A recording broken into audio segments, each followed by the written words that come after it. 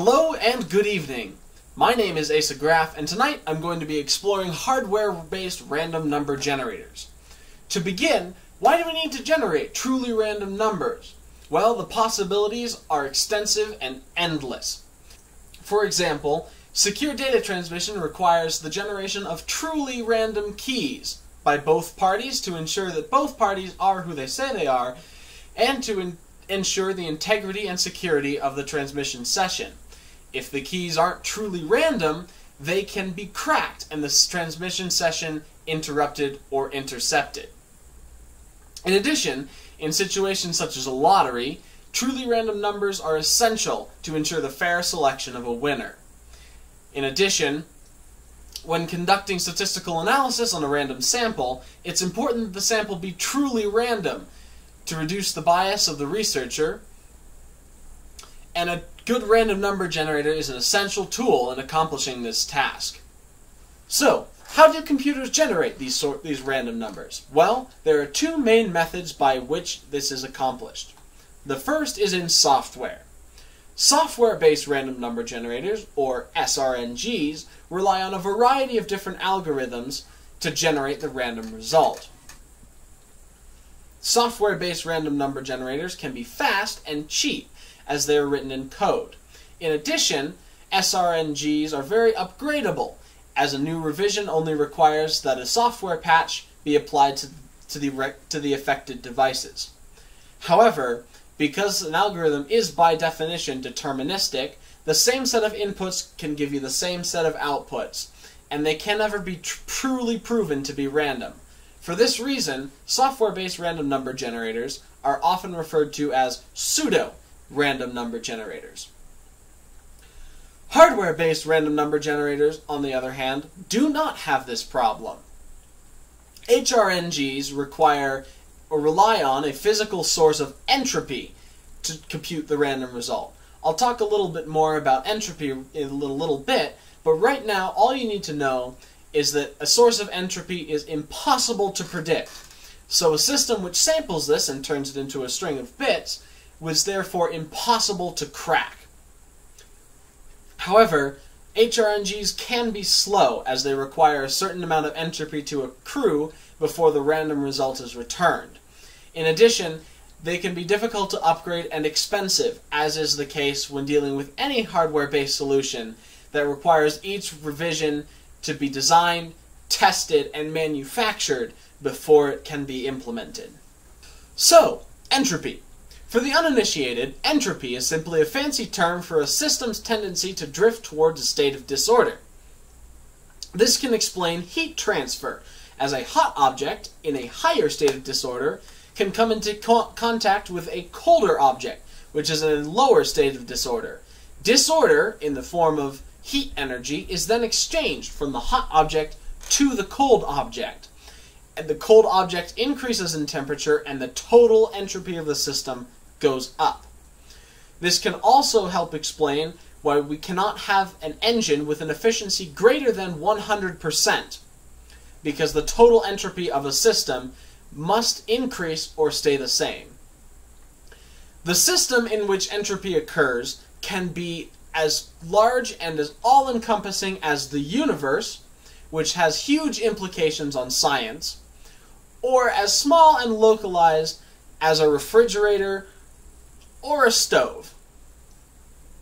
For our purposes, we will concern ourselves with sources of entropy that can be observed or tapped by an electronic circuit to generate a random string of bits. Tonight, I would like to talk about three possible sources of this entropy. The first is radioactive decay. In any radioactive sample, we have a decay rate that is known. However, this rate of decay is probabilistic. That means that in any given time frame, we know that there is a 100% chance that the sample will decay. However, we cannot accurately determine when these decay events will occur. By detecting each individual decay event, we can measure the time between each occurrence and generate truly random numbers. While this is a theoretically simple method of generating random numbers, and it's one of the simplest to grasp. Radioactive detectors are expensive and cumbersome, and of course require an actual radioactive sample. Therefore, these sorts of solutions are expensive themselves and often very difficult to maintain. Perhaps one of the easiest methods of generating sources of entropy in modern processors is timer jitter. Now, in every modern processor, there's one or more timers that generate a square oscillating signal. This is used in timing of clock signals and other applications within the processor. However, this signal is only square in theory, and in practice is more rounded, with some electrical noise in it and a rise time and a fall time before it's actually triggered or detected to be in a high or low state. By taking two or more independent timers and comparing their rise, fall, or trigger times, we can compare the variance between these two, as they are theoretically running at the same frequency. We can compare the variance between these two, and that will give us a source of entropy. Since every digital processor has one or more timers in them, it can be extremely simple to implement and require absolutely no external hardware, as each processor has the hardware it needs already within the chip. The last source I'd like to talk about is avalanche noise. Now, this is a phenomenon unique to semiconductors and specifically diodes. Now, a diode is an electrical component that only allows current to flow in one direction. In the application of avalanche noise, a transistor is often used as a diode, placed in a circuit such that it's placed in a circuit such that it doesn't conduct, that is, it is in reverse bias. Now, when this transistor is driven to a high enough voltage, it enters a state of what's called breakdown. Now, during breakdown, it does begin to conduct a slight amount of current in the reverse direction.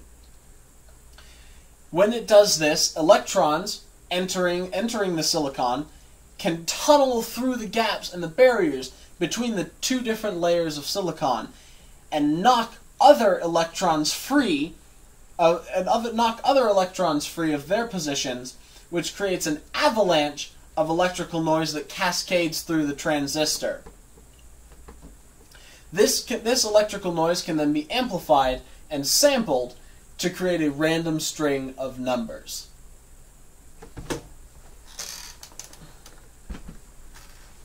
In conclusion, when designing a system where security is of the utmost importance, it is wise to consider an entropic, hardware-based solution as a superior alternative to one implemented entirely in software.